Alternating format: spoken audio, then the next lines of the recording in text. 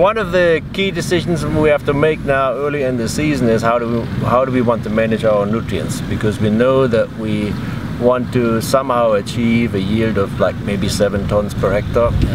So we need to get quite a bit of nutrients into that plant, and we want to do it in a very efficient way and using whatever we have as our best management recommendation. We came up after many years of research with tools that farmers and extension workers can use, and I'm going to use one of these tools here. So what I have here is a small tablet computer. It runs the Android system, and we have on this little tablet an application or app, as they're called nowadays, that we released last year for farmers in the Philippines as a first example. It's called Nutrient Manager Rice, or sometimes also Nutrient Manager Mobile. And it's very simple to use. It's all touch screen here, as you can see. If you don't have an Android smartphone like this, you can also use it through a normal phone and call a toll-free number in the Philippines. And all it does, it's asking you 12, 13, 14 questions about your field. So the first question that is asking me right now here is enter the size of the rice field to be fertilized in hectares or in lengths and widths. So I'm selecting hectares because I know that our field is a quarter of a hectare or 0.25 hectares, so I'm entering that. We obviously need this to make a proper calculation.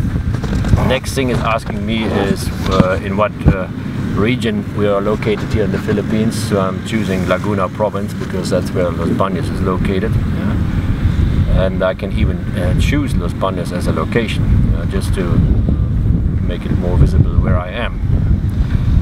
So after I've chosen those things, the next question is asking me is what cropping system I have, and I have to choose. I have pictures here, 1, 2 or 3 crops here, and I'm choosing 2 crops because we're growing usually a dry season crop and a wet season crop.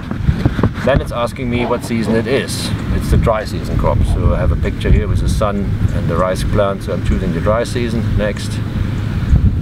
And the next question I have to answer is where my water comes from. Is it from a surface irrigation canal? Is it from a tube well?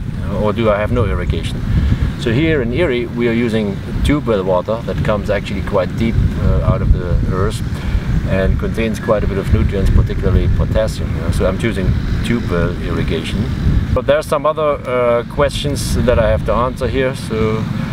And I'm just going through this. It's also asking me whether I apply any organic fertilizer. Now we have chosen not to apply organic fertilizer because we have a very fertile soil here. It's a Maha's clay soil. It's rich in organic matter, has over 2% soil organic carbon. It's rich in many other things, so we don't believe that by applying organic fertilizer we could get an extra benefit in terms of yield or profit. And when I'm done, it will spit out, hopefully, a fertilizer recommendation. I can also specify my personal details, so I have to give it a name now. I'm my own farmer. So after I've done all this, voila, comes out a fertilizer recommendation. Welcome back. It's now about 12 days after sowing, so we're about ready to put the first fertilizer dose on. So I've calculated the amount already a few days before, and this is our first fertilizer. So it's a 14, 14, 14, so it contains roughly equal proportions of nitrogen, phosphorus and potassium to get the crop going. We need particularly the nitrogen and the phosphorus early at this stage because that stimulates the tillering. So I've got about 1 bag and another bucket full to distribute over my field here.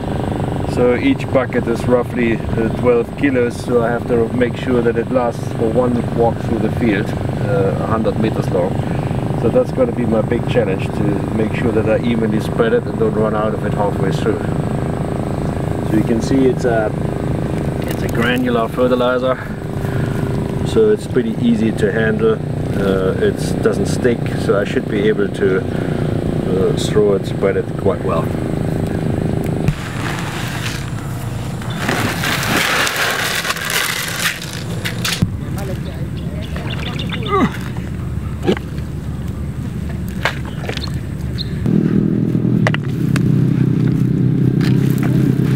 This is horrible soil.